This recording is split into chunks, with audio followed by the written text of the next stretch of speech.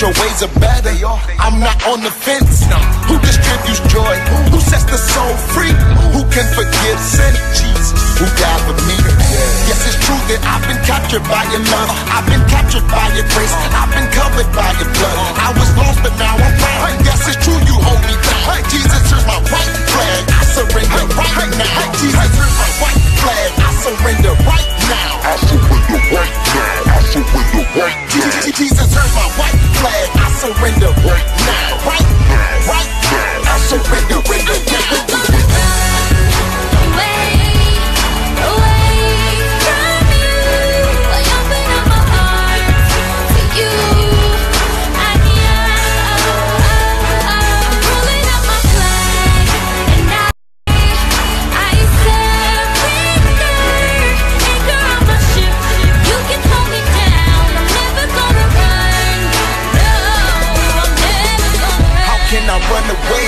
Go take a hiatus when the descendant of David's proven he is the greatest. You see, he mediates, he is the mediator. Now I am so free.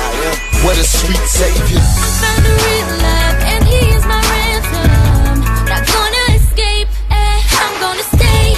I'm captured, but I'm so free, and I finally know that I'm where I'm supposed to be.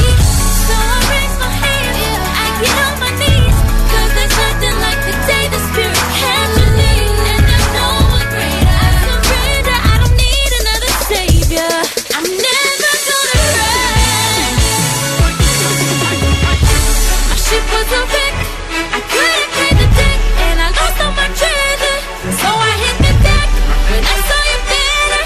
I knew I'd never run, and I'm staying forever.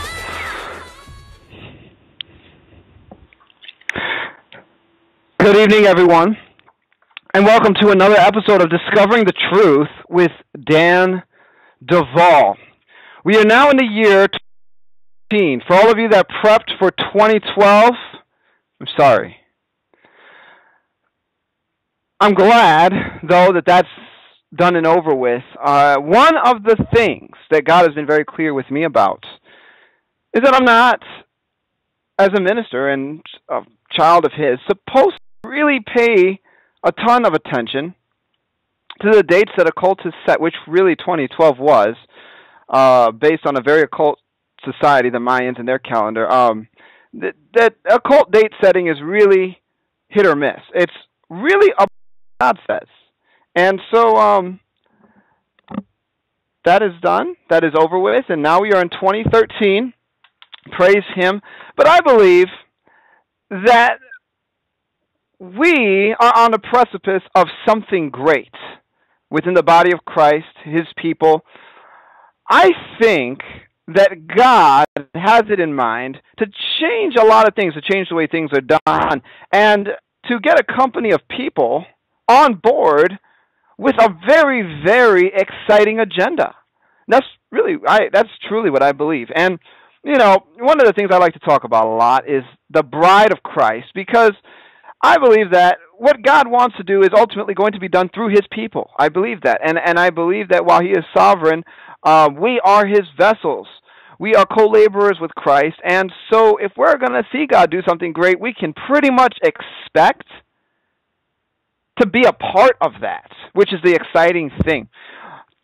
Tonight, we're going to be having a discussion, and I'm not having a guest. I am kicking off the year Discovering the Truth with Dan Duvall. You are going to be hearing from me, my thoughts, and on some very, very important concepts I really strongly believe in, and that are very close to my heart personally, and I think that, you know, this is exactly what the Lord wanted as well.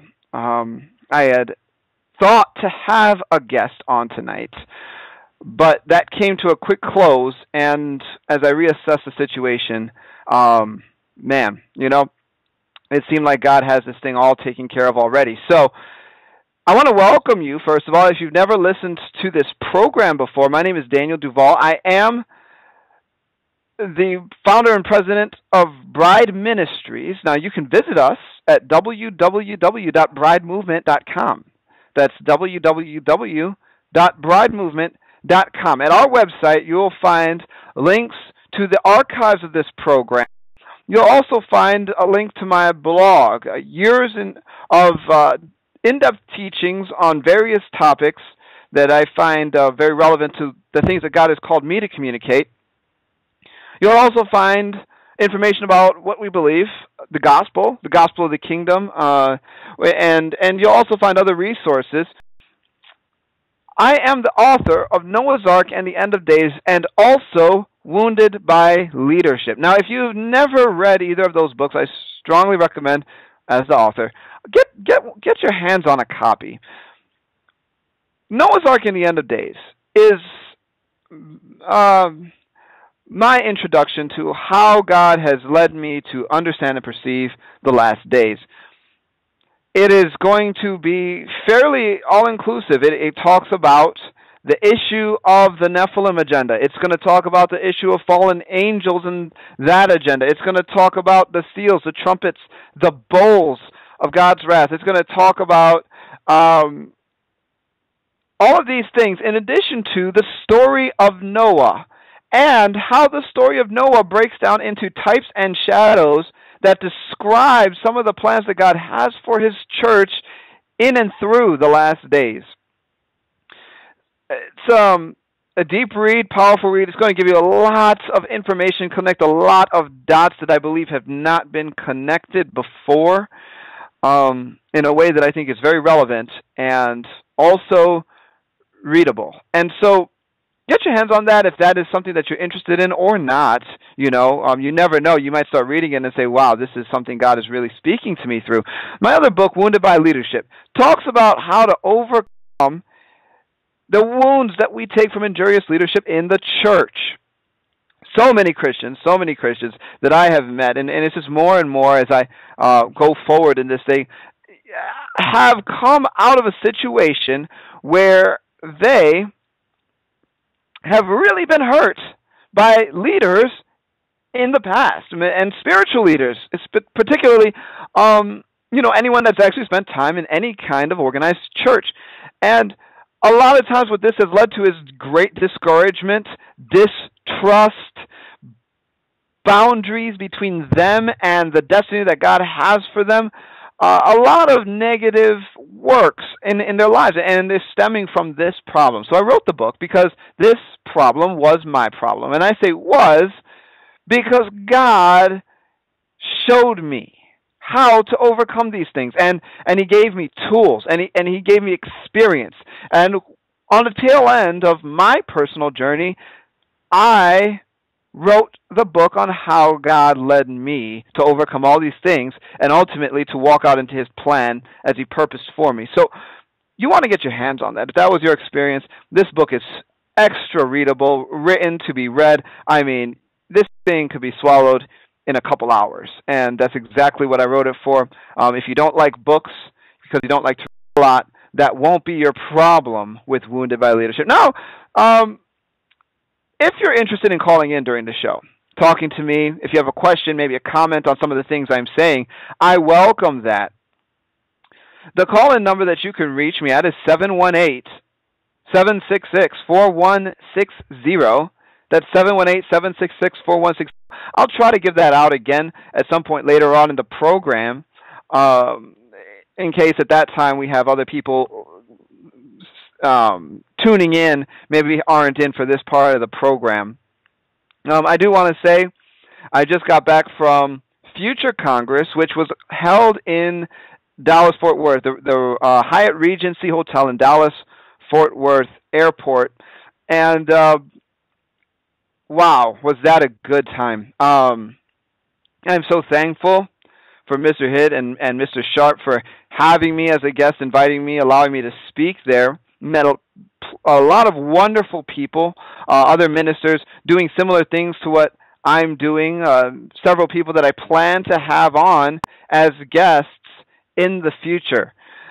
I am really excited, and it's just amazing to see what God is doing in His people, waking people up to not only the reality of the situation, but also the fact that He has a desire to do something about it.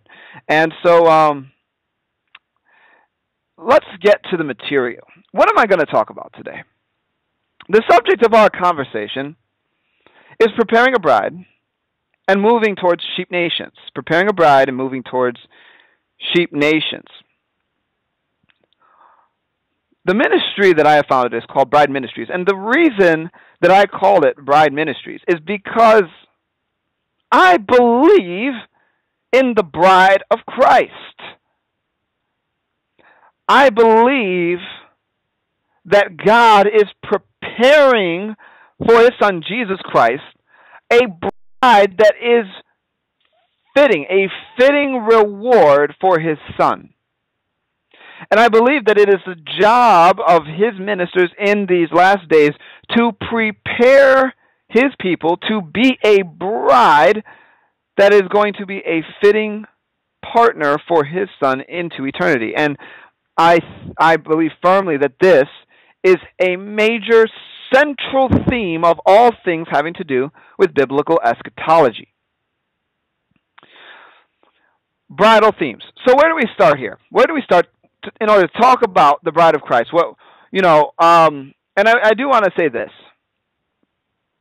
The church is just as much the bride of Christ as we are the body of Christ. I don't want anybody to get mixed up. The church is compared to both.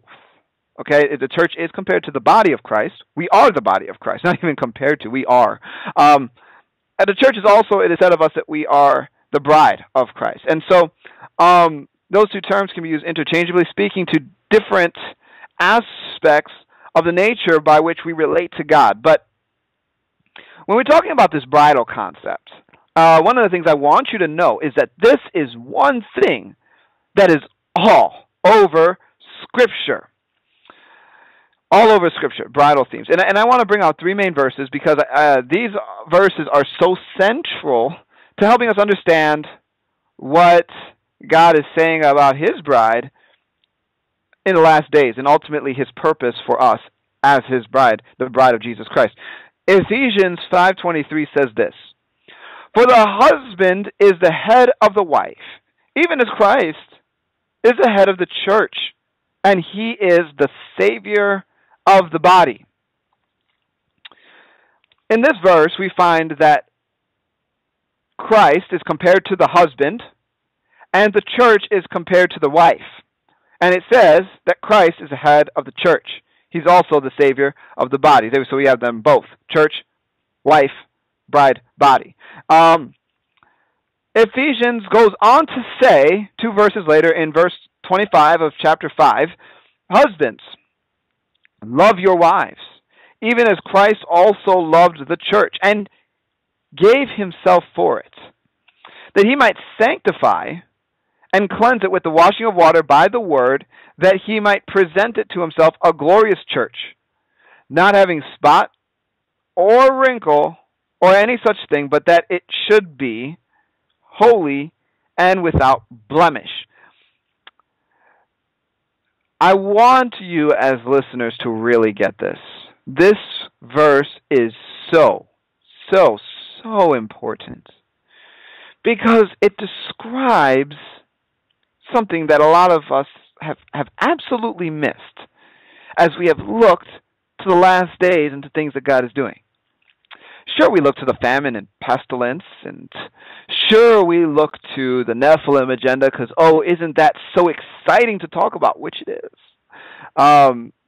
Uncovering the mysteries of the ancient world. Why were the pyramids there? Were the Nephilim involved? What about, ancient civilizations that disappeared out of nowhere? What about Atlantis? Can we make any relations to the face on Mars? And all of these questions, and when we try to tie that in and say something is building for the last days, UFOs, this, that, and so forth, and then, we say, just come quickly, Lord Jesus, while we get excited about looking at these things. But one thing that we seem to have missed is the fact that God says in His words that He wants to present Himself a glorious church.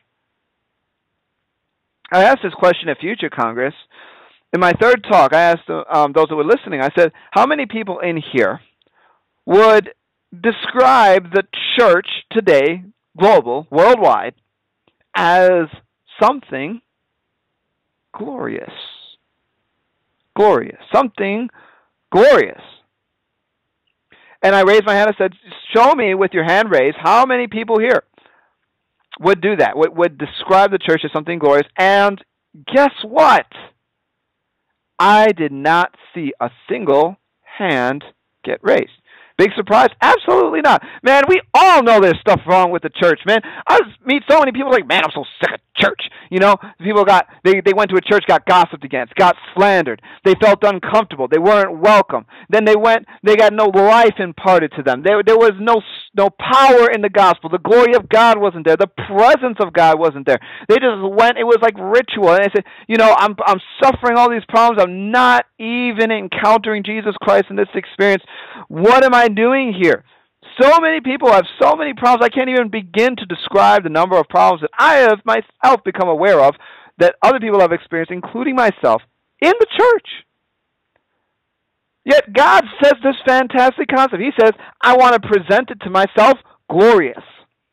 Now, the first thing that people will do when they look at this verse is say, it's funny, because it is. Because it's almost laughable how bad things are today. The division, the strife, the envy between ministries, the doctrinal differences that exist throughout Christendom. We ask, what? We're going to be presented glorious? Really? No, that's not us. We need to be saved. That's what we need. We need to be saved. We need God to catch us up out of here as quick as possible, because this is hopeless. I say, it doesn't matter what's going on today. What matters is what the Word says. And when the Word presents the fact that God has an agenda to present himself a glorious church, it means that he plans to execute that agenda in light of whatever manifests itself in the earth, which is scary, which is exciting, exhilarating for me. Just the last thing in the world many Christians want to hear. But that's okay, because I'm going to tell you anyway. This is Discovering the Truth with Dan Duval. And one thing, if there's one thing that I want you to take away from this show, it's truth. It's truth.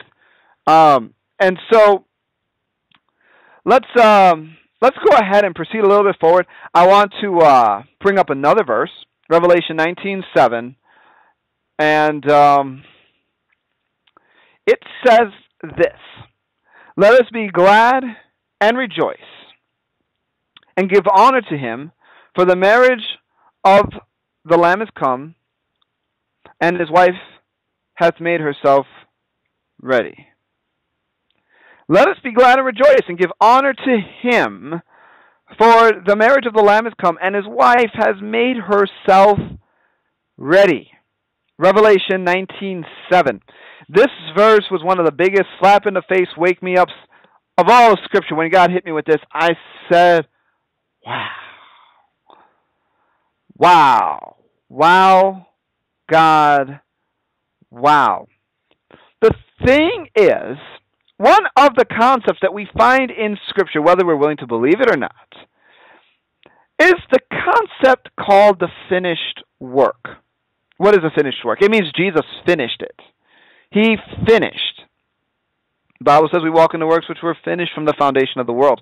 It also says that Jesus trampled upon principalities and powers, triumphing over them, making an open show of them in it, taking the keys of hell and death.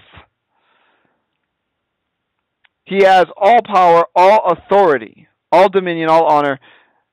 He got all of this and then gave it to his people in the act of his death, burial, and resurrection. It's called a finished work. It means that we walk in the victory that Jesus Christ purchased at Calvary.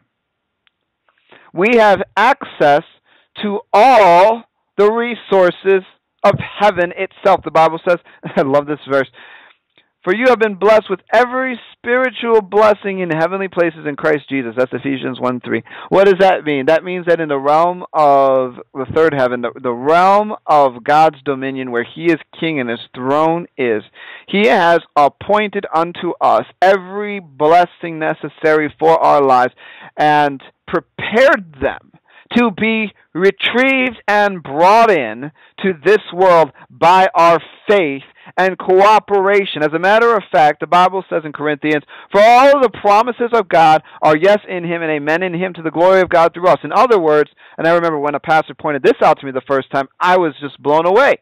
That means that all the promises that you can find in Scripture are already answered yes on God's side. In other words, for all of the promises in Scripture, God is waiting to give his amen to our yes. He said yes. When we say yes, he says amen, and it's a done thing. Now, this doesn't omit the timing of God. It doesn't omit the plan of God. Sometimes we have to walk through trials and tribulations. I'm not saying the blessings of God and the promises of God cancel those out. Here's a promise. You will see tribulation. As a matter of fact, through much tribulation, we must enter the kingdom of God. That's what Paul said in Acts 14. But what I'm saying is, God has given us great and precious promises, established a covenant based on better promises, gave them to us, and he said, just say yes. So when you're out of cash and you know that God has provision for you, what you don't do is you don't sit there and try to figure it out. What you do is you sit there and you say, I've been blessed with every spiritual blessing in Christ in heavenly places. And you know what? Jesus has provided for my every need. Every need that I have is provided out of the abundance of his riches and glory by Christ Jesus. If you have sown seed and you have tithes, you say, he who sows sparingly will also reap sparingly, but he who sows abundantly will also reap abundantly. Therefore, because I have sown, so shall I reap. Your promises. You stand on them. You watch God's kingdom work for him, for you. and this is the idea. So we come back to this verse, and it says, the marriage of the Lamb is come, and his wife has made herself ready. What is this term, this concept, made herself ready, means? I propose to you, and I don't propose, I'm really just telling you, the Lord opened my eyes to this thing. We are making ourselves ready according to all that he has purchased for us. That means that as Christians partaking of a new covenant, in the approach of Jesus' return, we are to make ourselves ready by appropriating every promise that he has given us. All of the power, all of the glory that he has presented to us and made available, we are to take that, we are to get in agreement with it, we're to use it. Why? Because when he comes, we'll be finished doing that. You see, this is the thing. Prior to a wedding, a groom does not prepare a bride. And this is so funny. When I got married, I did not prepare my bride. I didn't do it. As a matter of fact, I was one of the lucky ones. I didn't even get to see her that day until her father walked her down the aisle and presented her to me. We'll get to that word presented in a second. But I didn't get to see her until then. I got to see other people, But she took the resources available to her, got her hair done, got her makeup done, got her dress put on, her shoes put on, all these things. Prior to the wedding, I did not prepare her. The bride prepared herself. And when she finally came out, she came out not as a raggedy, beat up, stinky, smelly bride that was really just, for lack of better terms, decrepit. Absolutely not. She was a presentation. A presentation. As a matter of fact, if you look at my wedding pictures, you may say, wow, because she was, excuse the terminology, hot. She looks really good. And, I'm not ashamed to say that because I was really happy that day that was my wife. And in the same way that God looks at these things and he says, wow, look at how I bless my kids with each other, how, make their wives so beautiful and bless them and have this presentation.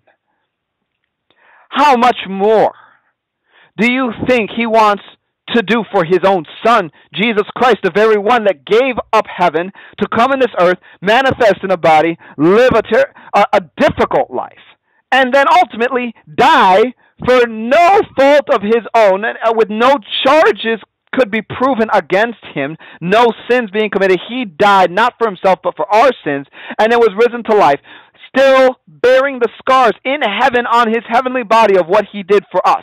How much do you think he wants to bless his Son when it comes to his Son's marriage? I tell you, he wants to bless his Son with a glorious bride that has made herself ready. And this is, in my opinion, one of the most central, most overlooked, most misunderstood concepts relating to the last days.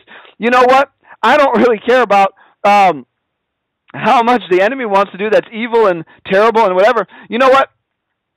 Ultimately, God is going to get his agenda done, period. The devil can't usurp that. And honestly, and as far as I'm concerned, God will let this thing continue out as long as necessary for this to take place. It has to. God's not going to present his Son with something that isn't prepared. So we have to prepare. That is why I call my ministry Bride Ministries, preparing a fitting bride for the return of Jesus Christ. You know, even if I don't see that in my lifetime, I would like to get the ball rolling at least. Let somebody know. This is part of the plan. Our presentation must be glorious. Ephesians 5:27. Let me sing it again. It says, that he might sanctify it and cleanse it with the washing of water by the word, that he might present it to himself a glorious church, not having spot or wrinkle or any such thing, but that it should be holy and without blemish. One of the things you will find in the book of Acts, a very exciting book. I love the book of Acts. Why? Because it shows me what the church used to do so that I know what God plans to do more than. One of the things I love to say, the last day church is going to make the Church of Acts book like kindergarten. Why? Because what they were up against is many, many fold less than what the last day church is going to be up against. Therefore, the glory of God is going to be equivalent based on circumstances. What they had grace for is going to be the grace that we are going to receive for what we are going to be coming up against is going to be many times greater. And therefore, you're going to see many, many greater things. So when I look at the book of Acts, how do I read it? I read it as a starting point. I say, man, if they did this, why am I not? Why am I not seeing this? And if I'm not doing it, I should have friends that are, because that means I'm associating with people that are of the same mind, that are brothers in Christ that are going to motivate me towards what Jesus really wants. So we read the book of Acts and we are encouraged. In chapter 3, you'll find this passage. It says, and he shall send Jesus Christ. He shall send Jesus Christ. So what is he going to do? He's going to send Jesus Christ later. And it says this, which was before preached unto you, whom the heaven must receive until the times of restitution of all things, which God has spoken by the mouth of all his holy prophets since the world began. Heaven must receive. You see, heaven is actually holding Jesus in. It's holding Jesus from returning, from being presented to earth again in what's called a second coming, until, which means that there are certain things that have to take place prior to this happening. There's a number of things. A few weeks ago I had Peter Goodgame on, and he outlined for us from the Old Testament 3 things which he believed were necessary for to precede the Lord's return, one of which was for God to again send the spirit of Elijah to unite the hearts of the fathers to the children and the hearts of the children to the fathers, that, you know, the sons would have visions and the old men would dream dreams, and this whole outpouring of this spirit and this work would be a sign of the last days. That has to happen, and he named 2 others. And I think that's absolutely accurate. I think that that's true. And I also think that we can glean even furthermore from the New Testament things that must also take place, qualifying this day where heaven is actually validated to release Jesus, to stop receiving him. And I believe that this is found in Ephesians 4:11 down. This says, and he gave some apostles and some prophets, some evangelists, some pastors and teachers for the perfecting of the saints, for the work of the ministry, for the edifying of the body of Christ. Why? Till we all come in the unity of the faith and of the knowledge of the Son of God, unto a perfect man, and unto the measure of the stature of the fullness of Christ, that we henceforth be no longer children, tossed to and fro and carried about with every wind of doctrine. Sorry, I'm not looking at the camera for those of you that are watching me live, because I got my Bible right here. But it says, carried about with every wind of doctrine by the sleight of men and cunning craftiness, whereby they lie in wait to deceive. But, speaking the truth in love, may grow up into all things, which is the head, even Christ. And so, what is that verse saying there? One, he gave some apostles, prophets, evangelists, pastors, and teachers. I gave a teaching on this. It was part of my teaching weeks and weeks ago, where I was talking about church government. I was talking about church government, among other things. And I said, one of the things we have to understand about church government is that church government exists because a kingdom, which we are presently participating in as the children of God, we're not part of a social club, we're part of a kingdom, is a government.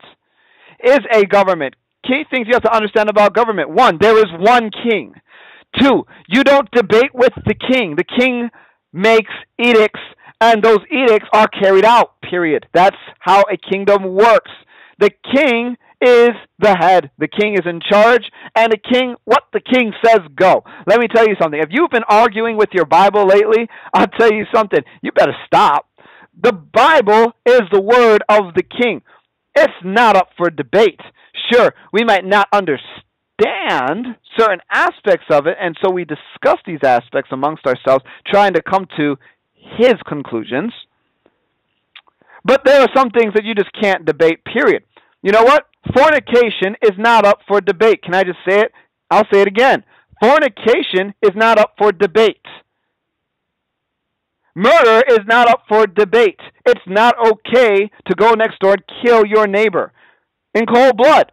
Murder is sin. The Bible is very clear on a lot of things, and absolute truth is absolutely true. The king is in charge of his kingdom. And one of the other things you're going to see about a kingdom is that a kingdom has officers and offices. See, the king doesn't do everything by himself. You don't see the king cooking his own meals. You don't see the king out in a battlefield over the groups of tens and the groups of hundreds and the groups of 50s and all of it. No, the king sits on his throne and he appoints. See, and when we read about apostles, prophets, evangelists, pastors, and teachers, we're talking about appointed offices within a kingdom. Now, what are these offices supposed to do? They're supposed to bring the church, perfecting the saints, or bringing the saints to full maturity for the work of the ministry, for the edifying of the body of Christ. Now, is this going to be necessary in the millennial reign after Jesus returns?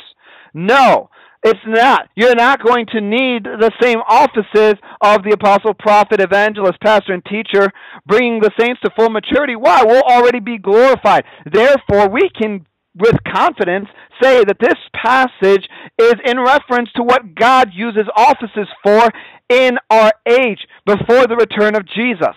And what are they here to do? They're here to mature the saints for the work of the ministry, for the edifying of the body of Christ. Until means that there's an end goal, an end result that has been appointed beforehand. In other words, we're on our way there, and when we get there, we'll know that we have achieved something that we were supposed to. What are we going to do this until?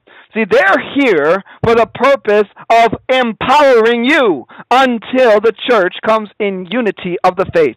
of the knowledge of the Son of God, unto a perfect man and unto the measure of the stature of the fullness of Christ. Let me talk about this for a minute.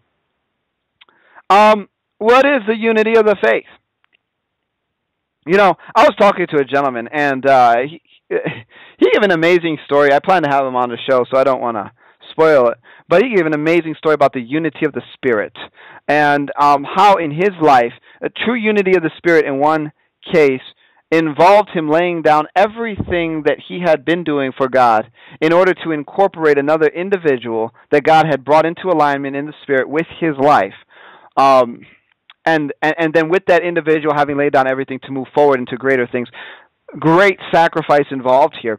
The Bible talks about two kinds of unity. Unity of the Spirit and unity of the faith. Now the unity of the Spirit is found in Ephesians chapter 4, and it says in verse 3, endeavoring to keep the unity of the Spirit in a bond of peace. Now at its most basal level, all Christians have unity of the Spirit. Why? We've all been baptized into one body and received one Spirit, even the Holy Spirit of God, which has become one with our spirit according to 1 Corinthians 6:17. Now, what does that mean? That means that we are all joined together spiritually. We're one body because we have one Spirit. Now, that unity in its most basal level, and moving up, we're to keep that in the bond of peace. We have to keep that in the bond of peace. If you've been fighting with your Christians, brothers and sisters, please stop. Please repent. Please look for reconciliation or separate yourself from the issue and repent to God and move forward. This infighting amongst believers, true believers, mind you, infighting amongst true believers has to stop. The Bible commands us to keep the unity of the Spirit in the bond of peace. And if this means you got to shut your trap to make some progress, just shut your trap for a little while. Look, God wants to do something with us, and us is a plural word. That means more than one, more than just you. So get all your selfishness and get on board with what God's Word says. We're to keep the unity of the Spirit in the bond of peace, right? So you have unity just because we're all believers. But the Bible talks about something called the unity of the faith. Now, what is that? Ephesians 4:13 says, till we all come in the unity of the faith. Can I just say it simply put? The unity of the faith is when we all come to believe the same thing that God believes. Notice that I said that God believes. That means that you may not figure out what God believes by reading what someone else wrote about what they think the Bible means 50 years ago. In a book of doctrine, so to speak. You see, God has a system of beliefs. It's absolute, it's perfect, and in it there's no variation or shadow of turning, nor are there any lies or contradictions because our God isn't schizophrenic. Therefore, when we talk about coming to the unity of the faith, we don't talk about just agreeing on something just to agree with it because we should just agree on something. No, we're trying to agree with God. That's the goal. And that is the movement. See, God is moving his people through those he has appointed to office into a place where we agree with God. We agree with God. And when we all come to this place where we're believing everything that God believes, we are attaining unity of the faith. We all are in unison about elements of beliefs pertaining to our faith because we believe what God believes. And so we find the absolute in the source. Now, it also talks about the knowledge of the Son of God. That's number 2. It says, till we all come in unity of the faith and of the knowledge of the Son of God. Now, that word knowledge is epiginosko. What does that mean? What does it mean to come to the full, to the knowledge of the Son of God? That knowledge, epiginosko, is a full knowledge. In other words, it is to fully know someone. How do you fully know a person? Let me ask you something. Have you ever been betrayed by a person? You wish you would have known them better before you got in that business deal with them, or before, you let them watch your house for the weekend, or let them babysit your kids because something really bad happened. You wish, because you didn't have a full knowledge of the person, their motives, and their character, you got burned. But we all acknowledge that you could know a person, but maybe not know them fully. And this is what the Bible is getting at here. Not that Jesus is going to do something bad to us. I'm just giving examples. The Bible says that we are to come to the knowledge of the Son of God in that we come to a full knowledge. A full knowledge a full knowledge of the Son of God, a full and correct knowledge. And the only way to come to a full and correct knowledge of a person is not to know about them. I can tell you all about, President Gerald Ford or, any of these guys in American history, and you can say, yeah, I know all about him. But did you know him? Did you have a full and correct knowledge of him? No, of course you didn't. There's no way you know the details about him that his wife did, his mother did. These things will get written into, you don't know if he had bad foot odor at night, man, or, these frivolous things that are involved in coming to a full and correct knowledge of a person. See, and when we talk about this, in light of this passage and what the appointed officers are there to do, they are to help the church they're to help you come to a full and correct knowledge of Jesus Christ. In other words, usher you into such a deep place of intimacy and relationship with Jesus Christ that you begin to get a full and correct knowledge of Him person to person, heart to heart, spirit to spirit. See, that leaders stop teaching the people about God and leaders start teaching people to engage God. That's what it's talking about here. It's talking about teaching people to engage God. How do you do that? You break down the barriers. You tell people you don't have to be afraid of God. You don't have to think that God won't accept you. The Bible says you've been made the righteousness of God in Christ because of Him having nothing to do with you. Therefore, you need to enter into His grace. You need to enter into His throne. You need to come to His feet and know that He's going to accept you there. It doesn't matter if you have to repent to get there. If you have sin on your life, you know what? Get rid of it before His feet. He accepts you. God wants people to come to the full and correct knowledge of Him. That doesn't just mean that He wants relationship with you carnally. He wants to immerse Himself in you. As a matter of fact, it comes to the point where Paul says, it's no longer I who live, but Christ who lives in me. That full and correct knowledge of Jesus went to the extent that he trusted Jesus so much, he let Him take over. And that is the goal. Now, we're also to come to a perfect man. What does that mean? That means fully mature. The Bible talks about 4 stages of growth in the book of 1 John.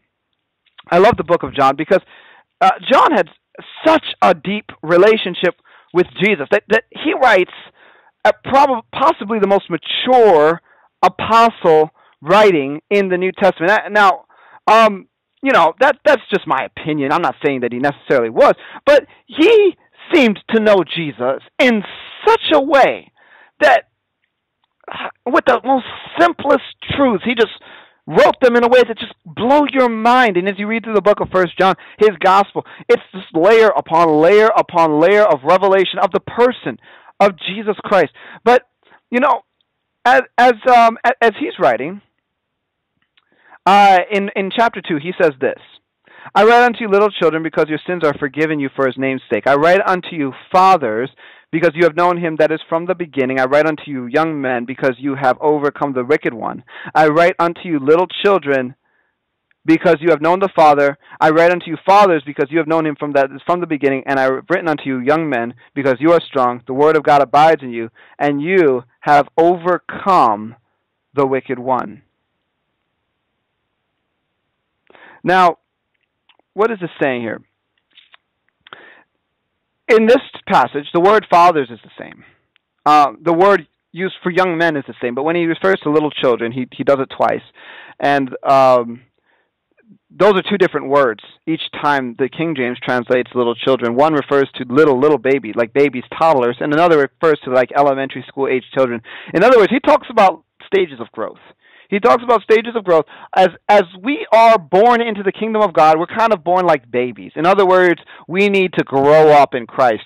And as we go through trials, tribulations, circumstances, situations where we choose Jesus instead of ourselves, instead of the world, as we pass the tests, God will test you as He matures you. As you pass, you move into greater and greater maturity, greater and greater responsibility, greater and greater authority, greater and greater position. God does not appoint babies to apostleship, does not appoint babies to the office of the prophet. You have to grow into these, just like in a real army, in a real kingdom, it's always grown men that are appointed into position of holding office. It's always grown men. And so what we're talking about here is that the work of the leaders in the body of Christ is to move the church into a place of maturity, full maturity. And then it goes on and says, to the measure of the stature of the fullness of Christ, which is just about as mind-blowing as the church becoming a glorious presentation. In other words, where the church begins to have difficulty being discerned from the God of the church. They kind of look the same, very similar. To be Christian means to be Christ-like. God wants people that are Christ-like. And so he wants us to grow into the measure of the stature of the fullness of Christ. And as we do this, right, watch this. We're no longer tossed like children. Why? We're not children anymore. No longer tossed to and fro, carried about by every wind of doctrine. Why? We now believe what God believes. And when you know what God believes, there is a firm foundation in that really, it's very hard to be shaken. Once you know the truth, it's hard to begin believing a lie. It's hard. That's a hard thing to do, to come off the truth, to say, you know what, that's cool. I don't need the truth anymore. I'd rather have this terrible lie. I mean, it's just hard. Now, sometimes it's hard to come out of a lie and into the truth, but to come out of the truth and into a lie, that is a difficult thing. And so it's hard to be carried about by every wind of doctrine, by the sleight of men, by cunning craftiness, whereby they lie in wait to deceive. And so we understand this thing. Now, here's a question. All right, Daniel, you're talking, you're preaching. This is kind of exciting, but I have a problem here. I believe in the doctrine of imminence. The doctrine of imminence tells me that Jesus can come at any time at all, right now. As of now, I understand it to mean that the doctrine of imminence says that he can come at any time. So that means that everything that you're telling me, you know what, it sounds cool, it's great and all, but you know what? I don't believe it. I'm not going to buy in, because you know what?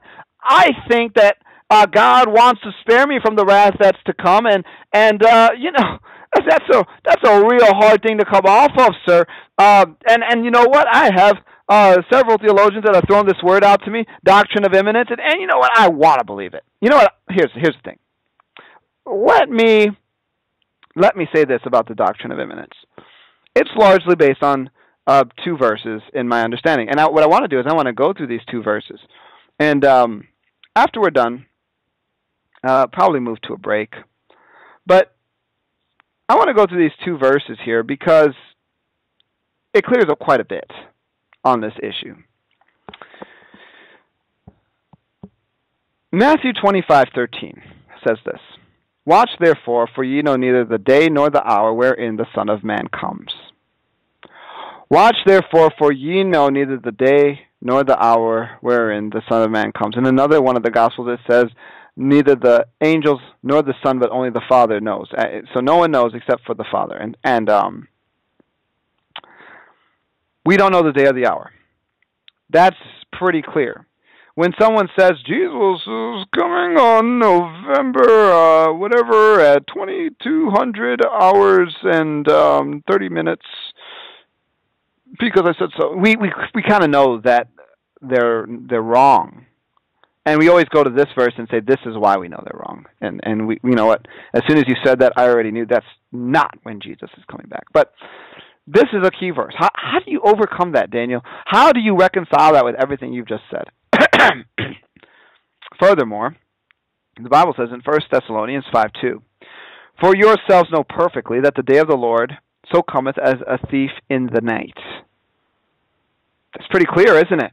The Lord's coming as a thief in the night. Therefore, we're really not going to know when he comes, because you never know when the thief is going to come.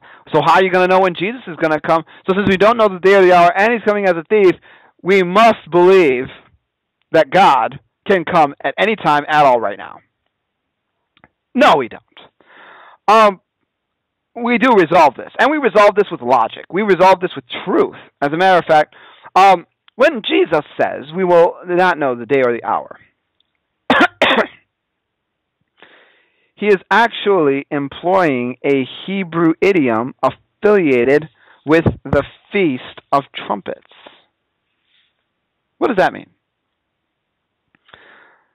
The Feast of Trumpets occurs over a 2-day, 48-hour period during which no man knows the day or the hour, right? So, in their month, and what is the Feast of Trumpets? First of all, the Feast of Trumpets is a Hebrew feast. There's 7 of them. I did a show a while back with an excellent gentleman. We called it discussing the Hebrew feasts and the red heifer ceremony, I believe. And we went through all of the Hebrew feasts for both what the Hebrews believe about them, the Jewish people, and also for what he believed they spoke to regarding our faith and the Christian perspective, because they serve as types and shadows. And the thing is, the Feast of Trumpets itself actually does occur over a 2-day, 48-hour period. You can look this up. How is it distinguished then? See, the thing is, with the Feast of Trumpets, the day and hour are distinguished by the appearing of a new moon. Now, this new moon appears 29 and a half days after the last one. What does this mean?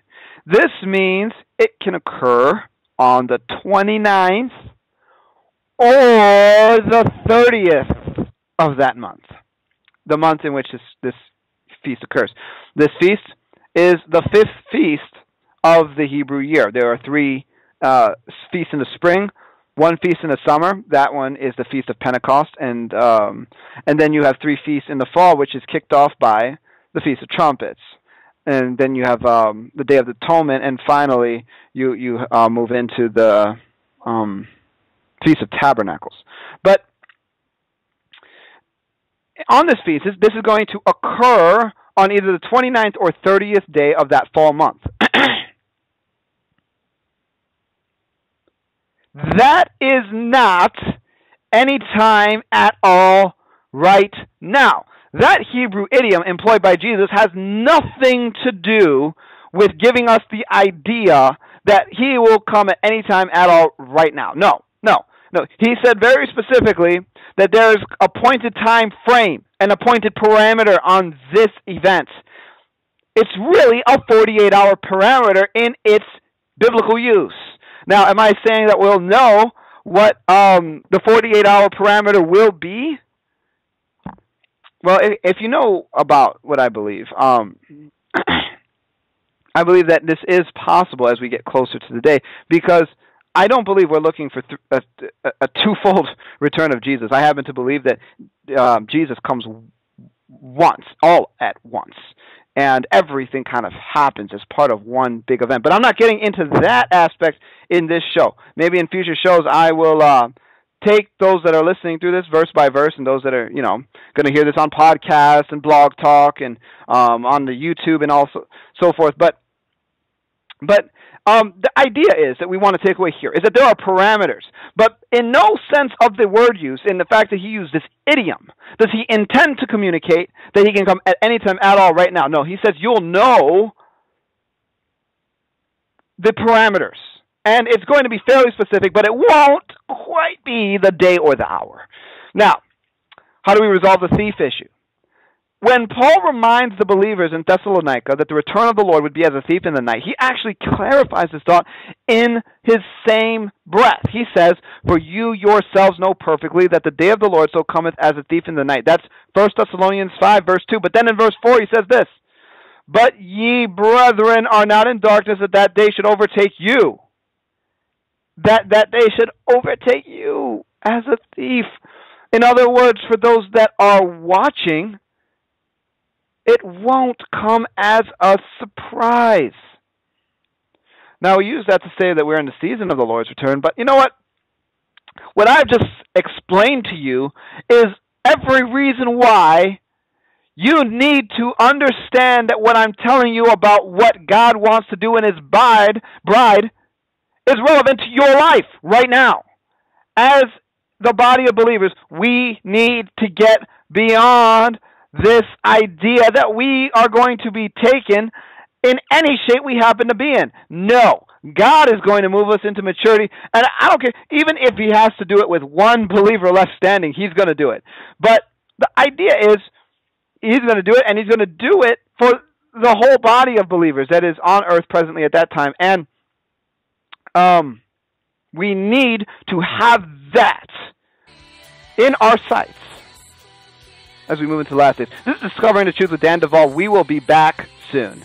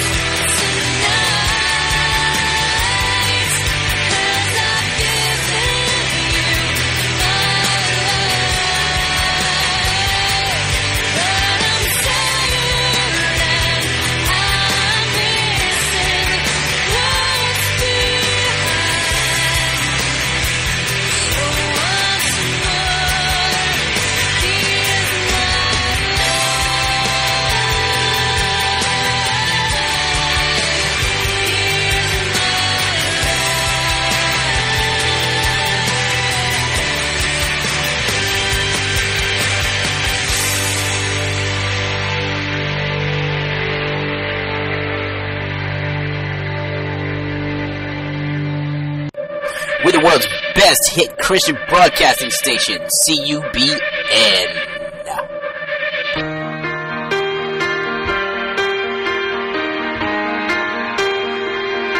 Sometimes I think, what will people say of me when I'm only just a memory, when I'm home where my soul belongs?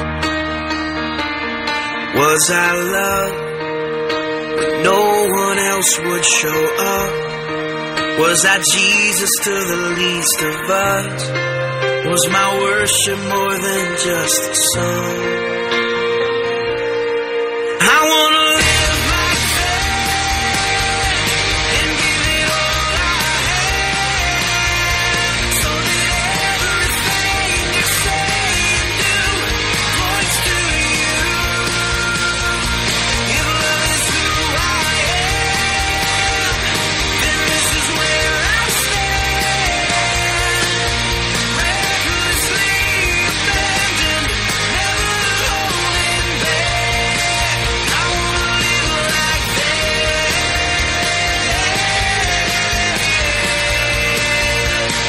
I wanna live like that.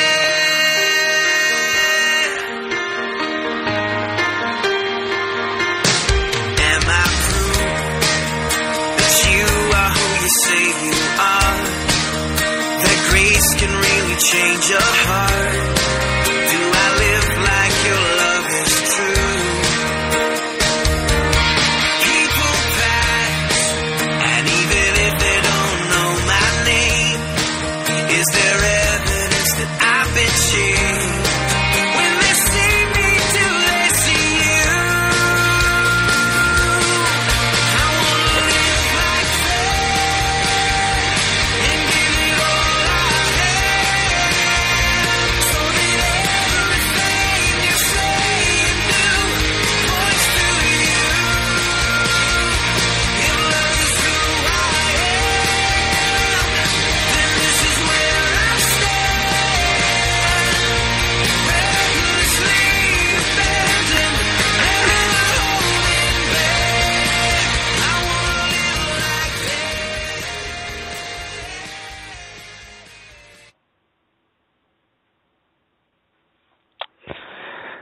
Well, we are back on Discovering the Truth with Dan Duvall, and we are in our second segment. We just came off of our first segment, talking about a lot of exciting things that are close to my heart, things pertaining to the bride of Christ, and how God wants to prepare us to be that bride for His Son, Jesus Christ. And this is a work that He intends to do with the whole church, not just with one or two believers. Meaning that if you are a Christian, you truly believe in Jesus, and you're listening to me, I'm talking to you. Now, one of the things, as we resume our discussion, that I haven't touched on yet, is spots. Spots. These are always fun. Spots are always a problem. If you are like me, you hit your teenage years, hit puberty, and got acne. Spots. Spots came, and they were not fun. You had to squeeze them, and they had all kinds of nastiness on the inside. You had to get them out of your face. I had to get them out of mine. Spots always are undesirable. They're undesirable. They are blemishes. They cause the appearance of a thing to be diminished. Spots are not a desirable in God's sight. Not your acne necessarily. That's a flesh thing. But God illustrated this when he had the Israelites make sacrifices. And they would sacrifice the lamb. And when they would bring their animal to the priest, they would have to bring one without blemish. And Jesus became the lamb that was slain, the lamb without blemish. The red heifer always had to be sacrificed, was one without any blemish. All sacrifice, they had to be without blemish and spot. And so the thing is, God is always looking for that sacrifice, that living sacrifice without spots. And he carries us right over to the kind of church that he wants to present to his son Jesus Christ. He says in Ephesians 5:27, coming back to this verse, that he might present it to himself a glorious church, not having spot or wrinkle or any such thing, but that it should be holy and without blemish. What are spots? What are spots? Spots. The thing about spots is that this is a challenging concept because it forces us to accept something. It forces us really to accept the reality of the false prophets, that they exist, that they're real, false teachers, and that their origins are with us. In other words, they don't necessarily begin that way. 2 Peter chapter 2, verses 1 and 10 say this. It says, "But there were false prophets also among the people, even as there shall be false teachers among you, who privily shall bring in damnable heresies." Okay, so there we have it. False prophets among the people, false teachers among you. And they bring in these damnable heresies, even denying the Lord Jesus that bought them. Jesus actually bought these people. And then it says, and they bring upon themselves swift destruction. That was 2 Peter chapter 2, verse 1. Now, if we read down to verse 10, it continues and says, "And they shall receive the reward of unrighteousness, as they that count it pleasure to ride in the daytime." Spots they are, and blemishes. So the Bible right here in 2 Peter chapter 2, verse 1, and then down to verse 10, it tells us exactly what the spots are. There's really no need for debate. You know, the thing about the Bible that I learned, that ended the debate for me, was this fact. The Bible says that God will never leave or forsake us, but it never says that we cannot leave or forsake him. It's not easy, and just like getting saved requires a quality heart, a quality subconscious decision in favor of Christ, walking away requires the same purposeful, express desire to depart from him. It's not simple sin that divides us and causes us to, quote-unquote, lose salvation. No, you have to, a person to do this actually has to forsake it. But the Bible says that, you know, there are these false prophets, false teachers, and it calls them spots. And it says that Jesus, that bought them, was denied. Now, it goes on in Jude 12, picks up talking about spots, saying, these are spots in your feast of charity.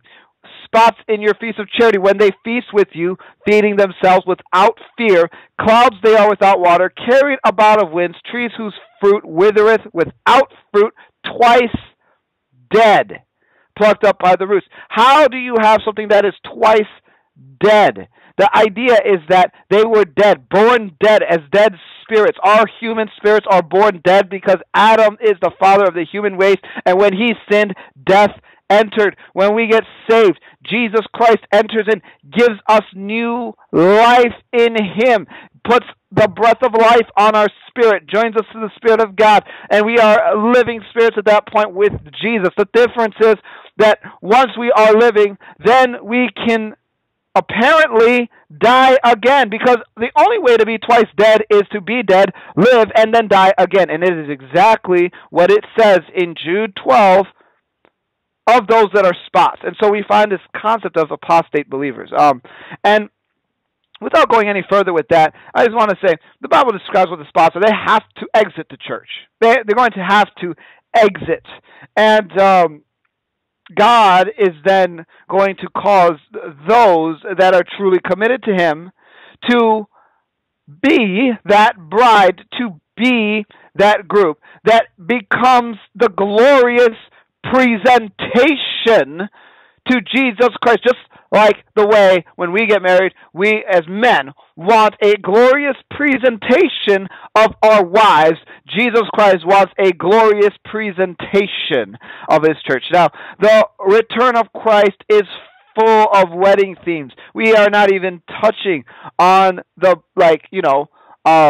elements found in the book of Ruth, for instance, that God is our kinsman redeemer. But what we're talking about here is that a bride must prepare to be presented to her husband at their wedding. And the bride of Christ is the church corporately. Now, this involves us fulfilling Ephesians 4:13. Now, if you're wondering why my vision is to promote unity in the body of Christ and assist in the creation and development of sheep nations, that first half, to promote unity, is because I understand that the plan of God for the last days cannot be done on the backs of just one or two men of God. No.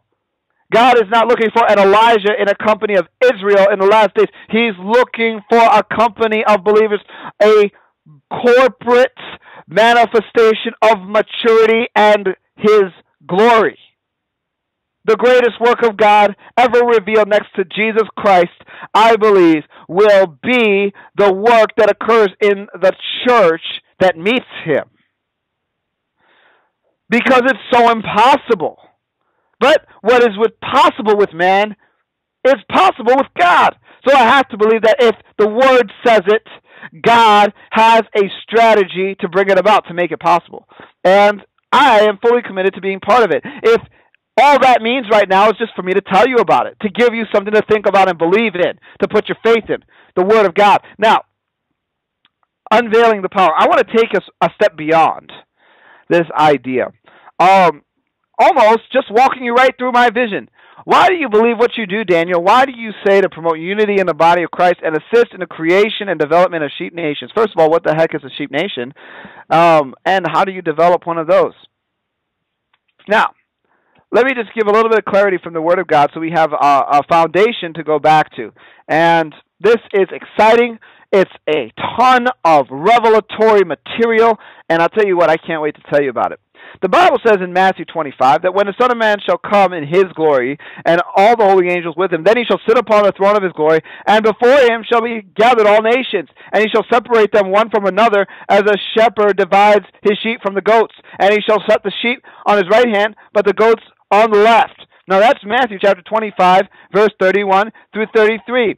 Here is the context of the passage. The passage begins in a certain specific time frame. In other words, everything that follows, because this goes all the way through Matthew 25, verse 45, everything that follows from verse 31 to 45 is based on the same time frame. Now, you can apply elements of it to different aspects of this life right now and what we're doing and so forth. and still be doing okay. But what I want you to understand is the context of this passage to understand the full interpretation intended by Jesus for those that will read it and would hear it. He's talking about his return in glory, not just about his return as in second coming, but he's going a step beyond that, because he says, when the Son of Man shall come in his glory, and his holy angels with him, then he shall sit upon the throne of his glory. So the thing is, God actually in this passage has moved beyond his return and right into the sitting upon his throne. When does that happen? This happens after Armageddon. You see, this comes out pretty clearly in Isaiah chapter 24, which is why I'm flipping to it right now, and I'm going to just point it out. In Isaiah 24, you see some things going on. It says, "Fear in the pit and the snare are upon thee, O inhabitants of the earth."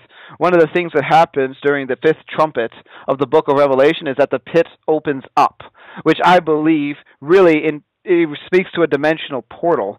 But out of this open pit, realm of the pit, come these hybridized creatures with which is a plague unto those in the earth that have not the mark of the Lord upon them. And it goes on, and it says, "And shall come to the pass that he who flees from the noise of the fear shall fall in the pit, and he that comes out of the midst of the pit shall be taken in the snare. The windows of heaven from on high are opened, the foundations of the earth do shake." And then it goes on, it says, "The earth is utterly broken down, clean dissolved, the earth is moved exceedingly, the earth reels to and fro like a drunkard." Get this imagery in your mind. The warfare, I believe, in the last days, that occurs in the spirit realm will cause the earth to shake itself. When you saw those speaking in as I'm saying this, the presence of the Lord is all over me. I hope you can feel it. When the people pray in the book of Acts, they feel the earth shake. It's an earthquake. It's an earthquake as they pray. And it's so exceptionally revelatory to them that they say, "Wow, look, we're praying and the earth is shaking." We read that now and we're so jealous. We say, "Why doesn't the earth shake in my prayer meetings?" But when you look at the last days, the spiritual warfare, I believe the earth itself, not just a location, the whole thing. It's the whole thing. It's like the whole thing's coming down. It's so much power. But it goes on. And it says, "It shall come to pass in that day that the Lord shall punish the host of the high ones that are on high, and the kings of the earth upon the earth." There's the punishment of the return of Jesus Christ. And it says they're going to be gathered together as prisoners are gathered in the pit. There's going to be a lot of fallen angels and other beings that are associated with the wickedness of the Antichrist kingdom in the last days. It's not just Lucifer that's locked in the pit. It's also all of these guys according to Isaiah chapter 24, verse 22. And then it says, "And the moon shall be confounded, and the sun ashamed, when the Lord of hosts shall reign in Mount Zion and in Jerusalem, and before his ancients gloriously." Right there, you have the Lord ruling in Mount Zion, and that's what I'm talking about. When I come back to Matthew 25, verse 31, we've just picked up right there. It's afterwards. And God says, now that he's seated upon the throne of his glory, where in Zion, before him are going to be gathered all nations. What does that mean? That means that at that time, nations are going to have to exist to be judged by him. Now, this is Revelation. Nations are going to have to exist at that time to be judged by him, and he has to separate them. Why? Because the earth is now about to move into transition. We're transitioning out of the age that was and into the millennial reign. So we have Matthew 25, verse 31 through 45 to kind of explain this process. This sets the so to speak time frame for everything that follows. Sheep and goat nations are determined as such by Jesus after his return. Where else can we get some evidence of what I was saying? What else speaks to this? In the book of Daniel, chapter 11, beginning in verse 31, it says, "And arms shall stand on his part, and they shall pollute the sanctuary of strength, and shall take away the daily sacrifice, and they shall pollute the abomination, place the abomination that makes desolate." One of the things that Jesus says in Matthew 24, that when you see the abomination of desolation put in the holy place, flee. And we understand by cross-referencing Scripture that this basically defines the last 42 months of the Antichrist rule. The thing is, as we move down, we see a lot of war going on. And the war continues all the way up until chapter 12. There's a lot of warfare. It says in verse 40, which happens after verse 31, that the king of the south shall push at him, meaning the Antichrist, and the king of the north shall push at him like a whirlwind. This is conflict. Now, understand, one of the things we talk about is the idea that anyone wants to put in an Antichrist that's going to sit at the head of a one-world government. There's no doubt that there is a plan to put in a one-world government. The question is, how successful is this really going to be in light of everything that Bible prophecy has to say? The idea is that even in a time period characterized as the Great Tribulation, which the rest of Daniel chapter 11 speaks to, it speaks to one, elements of Antiochus Epiphanes in the latter days and years of his kingdom, and what he did, but not all of it, because not all of it was fulfilled by him. So we also know that the rest of it, in addition to the whole, is intended to be fulfilled by a future character we define as the Antichrist, according to his title given to us in 1 John.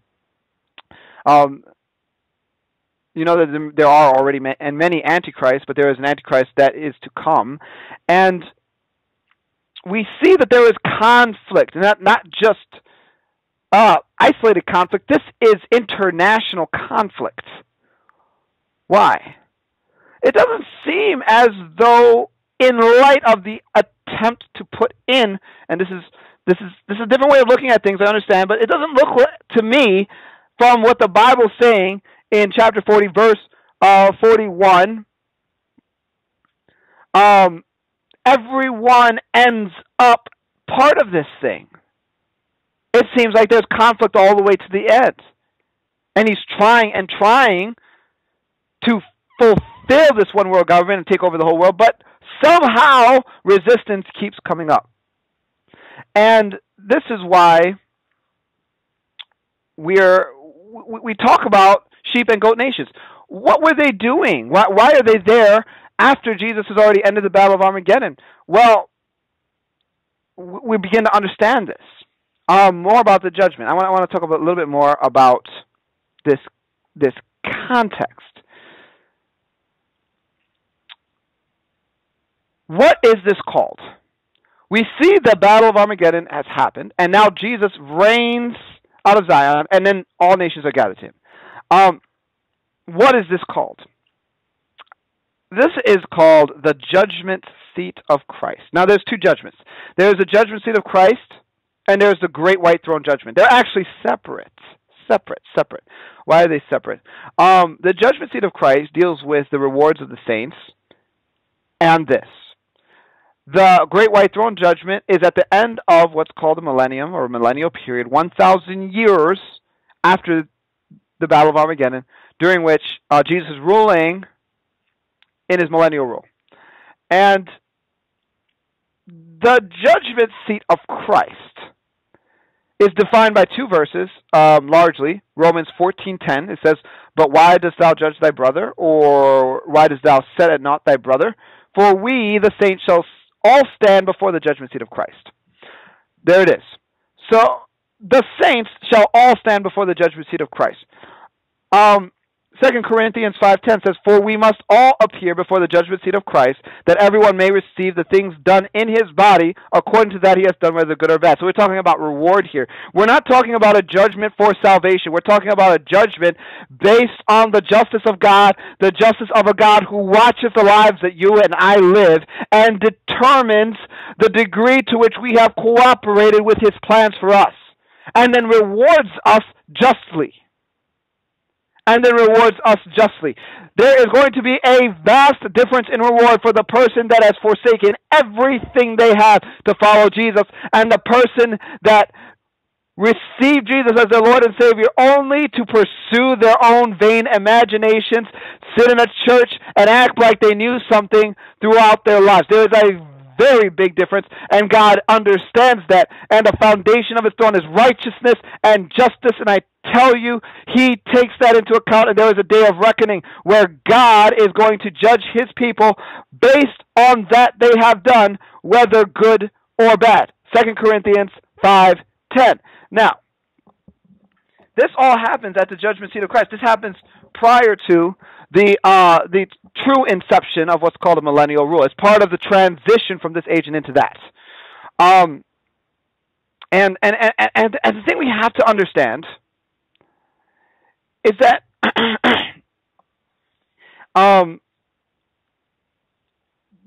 this passage, which talks about sheep nations, is really on the tail end of what's happening. Another thing we have to understand is that all Christians must appear before the judgment seat of Christ. All Christians must appear before the judgment seat of Christ. I understand that there have been some teachers of the Word of God that have said that the judgment seat of Christ is going to happen in heaven during a period of time called the tribulation. There have been some that have said that. I'm not attacking the pre-trib perspective today, but I have this issue with that idea. If you say that there are going to be Christians that get saved during the Great Tribulation period, and the judgment seat of Christ happens in heaven for those Christians that were already saved when Jesus came and snuck them out, how then, or where then, do those Christians that get saved during the quote-unquote Great Tribulation get judged? That there's a problem. You would have to then have a second judgment seat of Christ to take care of them, because they have still not finished what they were doing on earth to be judged by, while the other saints are getting judged in heaven. And so what I say is, listen, we see Jesus seated on his throne in Zion at the end of this whole thing after Armageddon. Why don't we just believe that that is the location of the judgment seat of Christ, and that all Christians that have lived prior to that, living or dead, raptured or changed, whatever have you, they're all getting judged at the same time in the same place. And this is, I believe, exactly what happens. And at this judgment seat, you find an exceptional exposition of how it works in the book of Matthew, right before Jesus tells us about sheep nations. Right before it. It happens in Matthew chapter 25, beginning in verse 12. What does it say? What does it say, Matthew 25, verse 12? It talks about the parable of the talents. I'm not going to read this whole parable to you. I'm just going to look at some key elements, bring them out. The thing is, we set the tone for what we're experiencing. We're experiencing the judgment seat of Christ. And what God is doing here is he's pictured as giving different talents out to different servants. One gets one gets two, one gets 5, and then they go forth and they do what they're going to do with their talents. One multiplies it to 10, one multiplies it to 4, and the other one, well, they just bury it. They bury their talent. They don't do anything with it. And what God does is he gives reward at the end. He comes back and he then judges his servants. And they're all servants, first of all of them. He judges them. He says, the one that I gave you 5, now you give me 5 more besides these. Well done, thou good and faithful servant. Thou hast been faithful with a few things. I will make thee ruler over many things. Ruler over what? What are they going to rule? This is rulership in the millennium. In other words, they have reward in that age for what was done in this one. It's the same thing with the one that multiplied 2. They were given less. They had a lower yield, but it was the same multiplication factor. And so you see the justice of God there, in that they get the same reward in the end. And he says, well done, thou good and faithful servant. And then he gets to the last one, who says, hey, I buried my stuff. Here it is. You can have it back.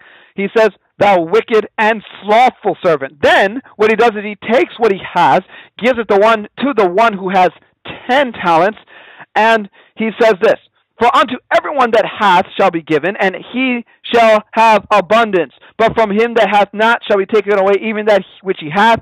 And cast ye the unprofitable servant into outer darkness, where there shall be weeping and gnashing of teeth. So there's a judgment there. Now, there's a judgment there. What is the outer darkness? I'm not going to touch on the outer darkness today. I actually have a teaching on my website that you can go to where I talk about this issue. What I want to establish is that what you just saw is a picture. You saw a picture of the first half, so to speak, of the judgment seat of Christ. And then we're in the same time frame here where we see the Son of Man shall come in his glory and all the holy angels with him. Then he sits on the throne of his glory, right? And before him are gathered all nations. So now we have all nations here. And then we see this.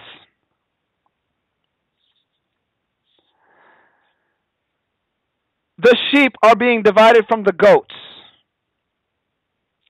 And we have to accept what it says at face value. Because when we understand the context, then we can really begin to understand what the passage says. And so when we read beyond verse 33, it says, he's just set the sheep on the right hand and the goats on the left. Verse 34 says, then the king shall say unto them on his right hand, come ye, blessed of my Father, inherit the kingdom prepared for you from the foundation of the world. For I was hungry, and you gave me meat. I was thirsty. You gave me drink. I was a stranger. You took me in naked. You clothed me. I was sick, and you visited me. I was in prison. You came to me. Then shall the righteous answer him, saying, Lord, when did we see you hungry, and fed thee, or thirsty, and we gave you a drink? When did we see you a stranger and took you in naked and you clothed thee? Or when did we see you sick and in prison and came to thee? And the king shall say to them, verily I say unto you, inasmuch as you have done it unto one of the least of these my brethren, you have done it unto me. Now let me stop there and say this. Most times what I see Christians do is take this verse right here, as you have done to the least of these my brethren. Start a mission society, put a sick African child on a picture, and say we're going out to the least of these. But can I tell you something? They missed the whole context of the whole passage. Setting this at the judgment seat of Christ, really, truly, what they're getting at is, we're talking about the brethren of God that have just been judged. How do we know that when God says, the least of these my brethren, you have done unto me? It's because the Bible defines Christians as the brethren of God. The Bible says in John 20, verse 17, Jesus said unto her, touch me not, for I am not yet ascended to my Father, but go to my brethren. He was talking about his followers, his apostles, those that believed on him. And say unto them, I ascend unto my Father and your Father, unto my God and your God. Why are we Jesus' brothers? Because we have the same Father. And when he says, unto the least of these my brethren, he's talking about a group of saints there that have already been judged. When he says to the least of these, he's saying from the least all the way unto the greatest. In other words, he says even to the least.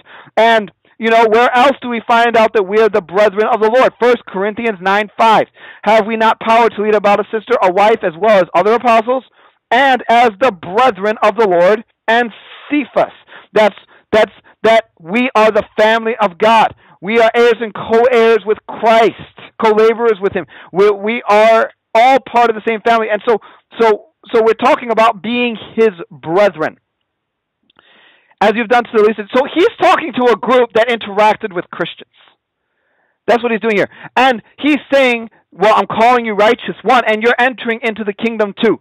Why would God allow a person entrance into the kingdom that was not judged as a saint? And that's the key here.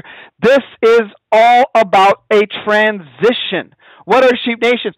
Sheep nations are nations, people groups, and that's the word ethnos, Greek. It means people group and or political geographies. It can mean either or. There's no distinction that we can accurately draw on this side of the event looking forward. We just have to take it for what it is.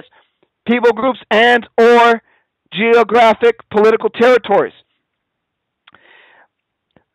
What they have done, in essence, is cooperate and be influenced by the brethren of the Lord. And when the Lord comes on the other side of Armageddon, he takes them to his throne, judges them, and he says, because you were influenced by and you helped my body, my brethren, which were in the earth, now I am allowing you entrance into my millennial reign. So in other words, what the sheep nations are people groups, people within specific political geographies and so forth at that time, that although they are not counted saints at the return of Jesus Christ, by their works to the saints. In other words, God looks at their works, really, really, truly looks at their works. They are granted entrance into the kingdom which is manifesting as the millennial reign of Jesus Christ for this reason.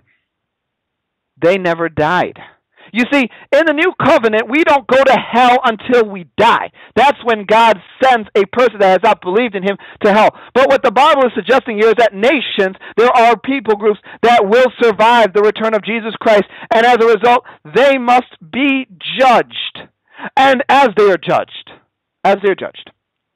they're divided between sheep and goats. Some are coming in and others are going out. And the determining factor, according to the Word of God, is, did you see me naked and clothe me? Did you see me sick and visit me? How did you treat my people? Because you're not dead yet, and since you haven't died yet, I'm transitioning one age into the next, and I am allowing these groups, those judged as sheep nations, entrance as humans into the millennial reign. It took me a long time. It took me a long time to understand this because I had to overcome so many objections. And I'm going to go through some of these objections with you because I'm sure you have the same objections. Objection 1. Doesn't the whole world submit to the Antichrist? You see, we're going through a horrible time where the Antichrist will manifest. What will this Antichrist look like? I believe, along with Doug Riggs and others, that this will be some kind of Nephilim hybrid, having the throne of Satan given to him by Satan himself, coming with all power, signs, and lying wonders. He's going to be manifesting as a superhuman God-man, and he's going to be quite a potent fellow. Now, doesn't the whole world submit to that? Because Revelation 13:8 does say, and all that dwell upon the earth shall worship him, whose names are not written in the book of the life of the Lamb, slain from the foundation of the world. So doesn't that say that if you're not Christian, you're going to worship the beast because your name is not written in the book of life if you're not saved? And here's the answer. The answer is not necessarily. Psalm 139, verse 15 through 16, really helps us to understand how the book of life works. In other words, as the Bible defines it, the book of life doesn't have your name written into it when you're saved. First of all, the book of life existed before salvation in Jesus Christ. You find references to it in the Old Testament. So, what constitutes a person's name being written in the book of life? Well, the answer is, in Psalm 139, it says that when the Lord, and I'm going to go there and I'm just going to read it, but the idea is that when the Lord joins our spirits to our body in our mother's womb at conception, all of our members are written in his book. In other words, he documents the event in his book. What book? The book of life. In other words, when a person is born, when a person is birthed into life as a human being, note the word human being, they are inscribed in God's book. Now, what does this mean? This means that every person that is human that lives and is born is actually written, which is why whenever you look at a reference to the book of life, whether it's Old Testament or New, what you're really looking at is a petition to either not be blotted out, and in the book of life, it's always talking about people being blotted out in the book of Revelation. If anyone should change any of the words of this book, God's going to take away his part out of the book of life. When he's talking to the church, he says, I will not blot your name from the book of life. What we're talking about here is being removed, not so much people being inserted. Bible says in Psalm 139, verse 15, my substance was not hid from thee when I was made in secret and curiously wrought in the lowest parts of the earth. Thine eyes did see my substance yet being unperfect, and in thy book all my members were written, which in continuance was fashioned, when as yet there was none of them. So, when we begin to understand that the book of life, we're actually, see, the Bible says that the sacrifice of Jesus was sufficient for the whole world. He's actually the God that takes away the sins of the whole world. It is not the will of God that any should perish, but that all should come to everlasting life. God acknowledges that every human ultimately would have a place in his kingdom if only they would believe in him. There's no such thing as and I forget the exact term, but basically that Jesus' sacrifice is only sufficient for a certain number of people. It's not the will of God that any should perish. That's what the Bible says. The sacrifice of Jesus is sufficient to save the whole world, and that our name written in the book of life, acknowledging us as being born as human into this world, that gives us the permission. So when we understand that, and we look at a population that is not written in the book of life, what we're looking at is a non-human population. In other words, the Bible prophesies of the Antichrist kingdom that it is going to be largely populated by non-human entities. Where is transhumanism leading? To posthumanism, to interfacing with machines, the fallen angels that are going to manifest at that time, Nephilim agenda. Where are all these coming to? We're talking about creating a population that is not human. And all that dwell upon the earth, whose names are not written in the book of life. In other words, who are not human, yet existing on earth at that time of the Antichrist kingdom, will worship the Antichrist. In other words, it leaves room for the idea that people, humans that are alive at that time, may not worship the Antichrist, even though they haven't submitted to Jesus Christ. And so this clears up a lot. Doesn't the whole world submit to the Antichrist? Not necessarily, not based on that verse and its counterpart in Revelation chapter 17. Furthermore, we read, as I pointed out in the beginning, there's wars during the entire Antichrist rule, Daniel 11:31 to 45. We see them happening. There is resistance. We can't discount that. We have to fit that into our understanding of what the last days reveals. It says Edom and Moab are going to escape out of his hand in Daniel chapter 11. They're going to escape. In other words, they don't want to be in his hand. They're getting out. What are we talking about? We're talking about human populations that are in resistance, in opposition to what the Antichrist is attempting to do on the earth. So when we get to this transition, we have people groups. We have people groups that need to be judged. Okay. Let's talk about this. What about salvation in Jesus Christ, Daniel? I thought that the only way to get into heaven was to believe in Jesus Christ as your Lord and Savior. That is true. As I said, we're talking about transition. When we get into sheep nations, we're talking about Jesus is already back. Therefore, all the rules are changing. As a matter of fact, in Isaiah chapter 2, verse 3, and Micah 4, verse 2, that actually say like the same thing. I don't know if maybe one just copied off the other or whatever, but you know what? The Bible says out of the mouths of 2 or 3 witnesses shall all things be established.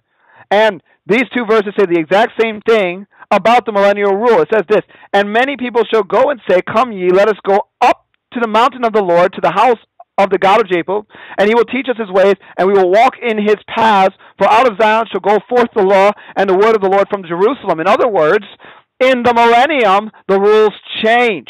And in transitioning to the millennium, we're no longer looking at, are we saved or not, heaven or hell? We're looking at works because the people never died. And that's the key. And they're being moved into a situation defined by Isaiah 2:3 and Micah 4:2. Now, what is the law that goes forth and the word of the Lord from Jerusalem? What does that mean? I'm not quite sure exactly all the specifics on this verse, but what I do know is that the rules change. The rules change, and we're in transition. Now, let's answer this question. There's a verse in Revelation chapter 20. It's actually a situation. What you see is that God gives judgment to the saints, and then Satan is locked in the pit, and you see that the millennial rule has its inception and goes forth. Now, it says, starting in verse 8 at that time, that at the end of the millennial reign, the devil is going to go out to deceive the nations which are in the four quarters of the earth, Gog and Magog, to gather them together to battle, the number of whom is as the sand of the sea. And they go up on the breadth of the earth and compass the camp of the saints round about of the beloved city. What happens? Fire comes down from God out of heaven and devours them. What are we looking at there? Why are people at war with God at the end of the millennial reign? How does that make any sense? See, many people have believed this. Many people have believed that in the millennium there's only Christians. But then they get to chapter 20 in Revelation, they say, I don't know. I don't know. Because what we don't want to believe is that maybe we could be that person that believed in Jesus on this side of the millennium, got to the end and decided to rebel. And although we receive Jesus, we still end up in the lake of fire when everything's said and done. We don't want to believe that. But if Christians are the only people living in the millennium, who are these nations that get deceived? But the good news is the sheep nation concept clears the whole thing up. Why? God allows sheep nations into the millennial reign based on their interactions with his body of believers on earth prior to his return. Now, those people enter the millennium as people. They don't get redeemed bodies. They don't get glorification. They don't get perfection. What they get is the inheritance of the kingdom, of the ability to live in that millennium as citizens. Now things begin to make sense. Because guess what? If Bill and Sue were married and somehow managed to survive the return of Jesus and got judged as sheep nations because while they didn't believe in Jesus necessarily, they didn't oppose the people of God on the earth at that time, you know what? God will allow them entrance into the kingdom and call them righteous.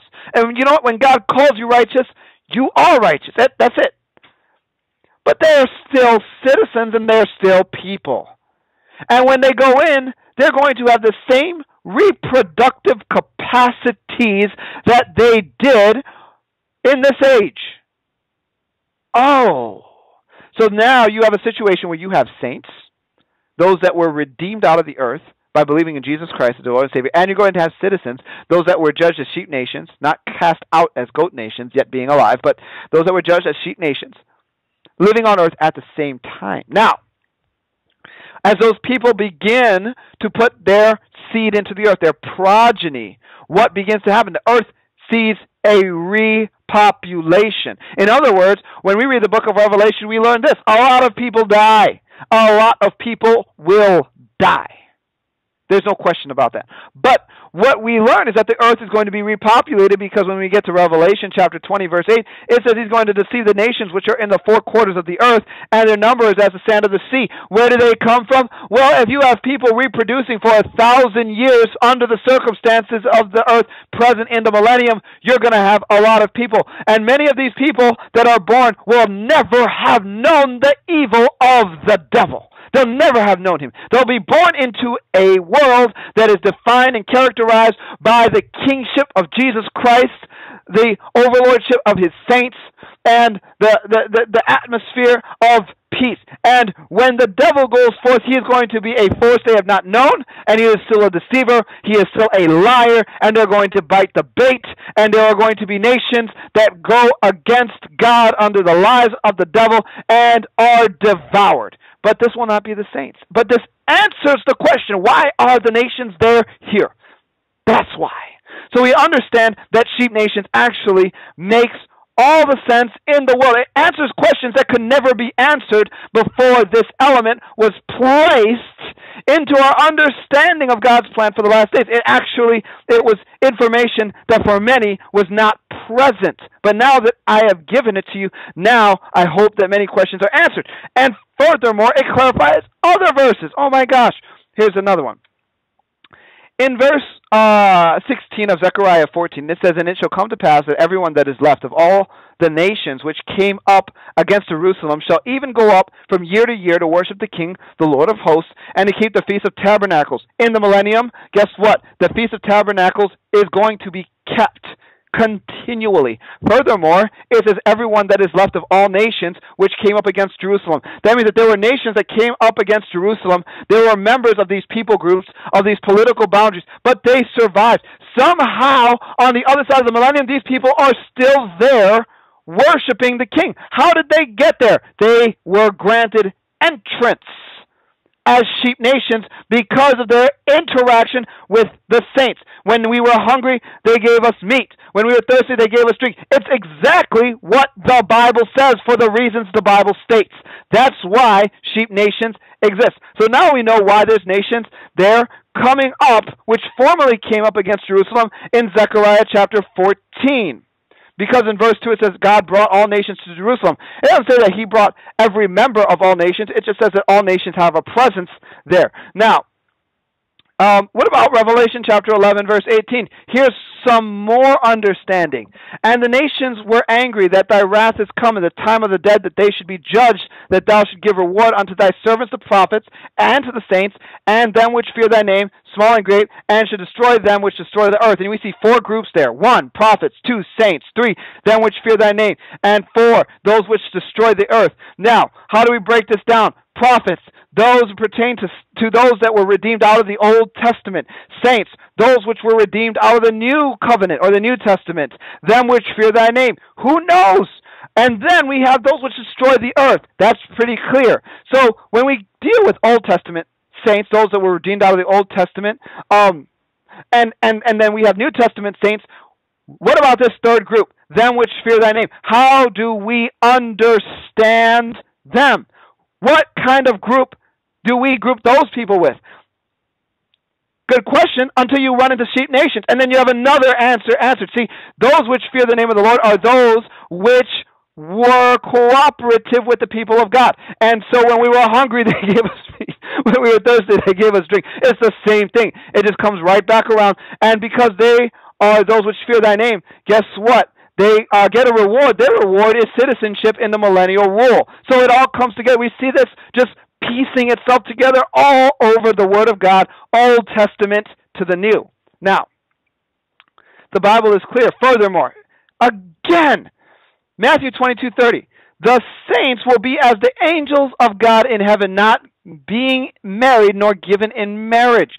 Without being in marriage and a marriage covenant, how will God honor your kids? He won't. As a matter of fact, when you're given your glorified body, you won't be having kids.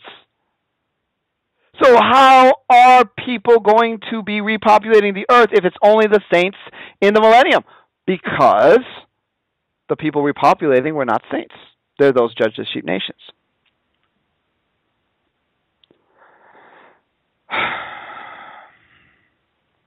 The return of Christ is more about transition than total destruction. There is so much about the return of Christ that has been misunderstood, misconceived. So many pieces have not been applied. And we've kind of, with a broad brushstroke, just painted a doom and gloom, escape route mentality upon ourselves without giving time to look at some of the finer details of what's available. And what I'm trying to give you is some finer details here. See, but what does this mean when you say Daniel? It is the vision of Bride Ministries to promote unity in the body of Christ and assist in the creation and development of sheep nations. And this is what I suggest to you. I believe that a sheep nation is a nation, meaning a people group and or political geography that is influenced by the kingdom of God reigning in and through the hearts of men. That seems pretty clear from Matthew chapter 25, verse 31 to the end. It's exactly why they're judged as such. But the reason why they exist there is because Christians now do something to make sure that they are there at that time. And I'm telling you, I do not see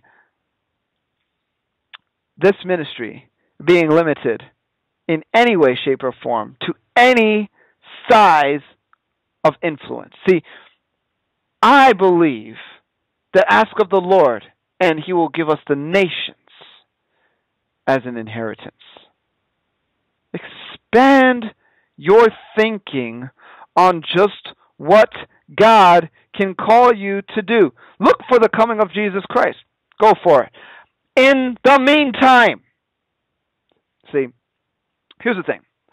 Look at it like this. I can meet a person on the street. Person has problems. Person tells me, oh man, I'm having a terrible time with this.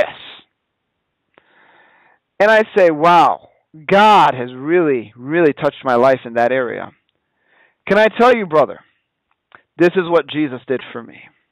And this is what He's going to do for you. Let me pray for you. And as I pray for that person, the power of God hits them. They have a revelation, and it changes their whole approach to life. They make new decisions. They have new results, and everything about their lives change. Now, if that person is just your next door neighbor, you know what? You've made an impact in a person's life. But in the same way that God can use a Christian to reach their next door neighbor, God can use a Christian to reach a dictator over an entire nation. And when that Christian speaks the power of God into that leader's, that king's life, changes that are made can affect entire national policy. It's the same thing. It's the same God. Why people get hung up? Why people think it's okay to reach your next door neighbor, but it's not okay to reach nations? I don't understand. I don't understand that.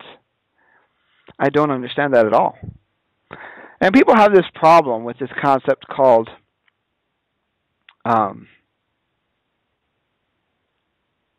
Seven Mountains. And, I did a show with Rob Skiba a little while ago, and we talked about the Seven Mountains being media, government, education, technology, economy, religion, celebration, and family, and about how God really wants people to be raised up as soldiers of His kingdom, as ministers of His power, to go and infiltrate every area of these pillars of society as a part of His last day plan.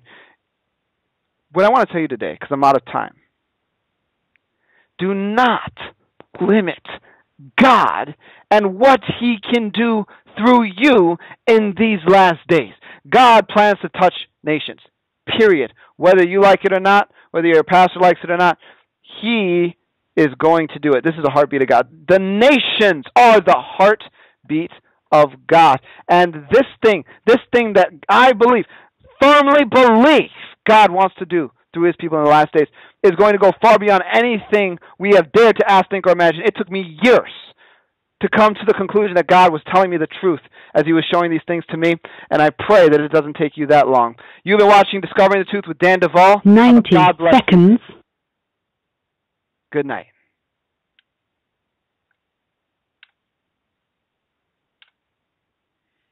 Thank you for using Blog Talk Radio. Goodbye.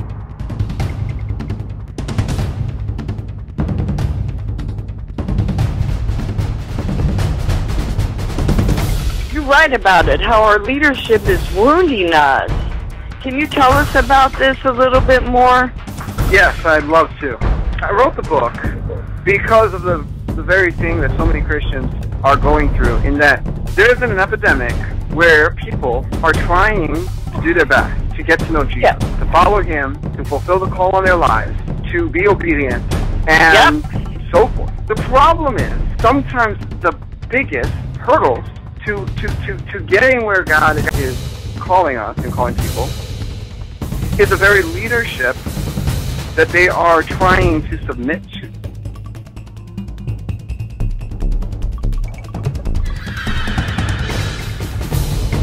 How do you do this? How do you get over wounds by leadership? One, forgive them. So easy. Because you set yourself free from everything they've done to you.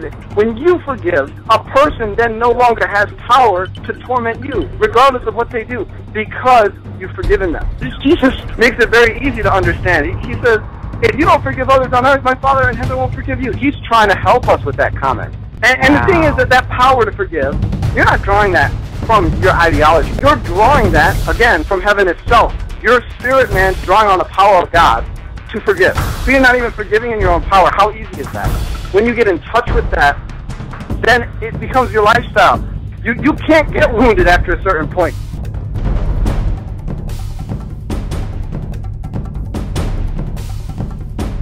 Everything that we need to get healing and liberation and move beyond everything that man has dealt with is found in Christ.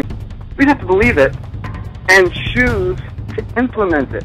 We might have to fast. We might have to, I talk about forgive, write letters, invite the grace of God into our lives, exercise the presence of God, literally practicing the presence of God. A lot of people don't know that you can purposefully enter the presence of God. And when you worship, the Bible says the Lord inhabits the praises of His people. What are you doing? In essence, when you truly worship God in spirit and truth, you're opening up a portal, a gateway to the very dimension where God is. And He will overshadow the whole environment which you're sitting in. When you go there, God's identity is Jehovah Rapha, God our healer. If you encounter God, you encounter healing.